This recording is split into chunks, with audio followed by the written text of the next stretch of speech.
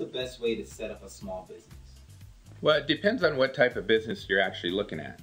You can have a home-based business if you're doing something that doesn't require a lot of materials or a lot of things that you need to store at your house. If you've got a construction type business, you'll definitely have a different setup from there. It really just depends on the type of business that you have. We can help you make those decisions.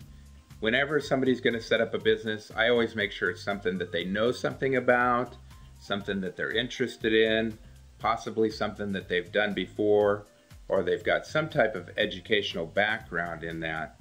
That's the best way to do it. You want to have a strong desire for your business when you start it up, and you also want to have some know-how of how that business operates.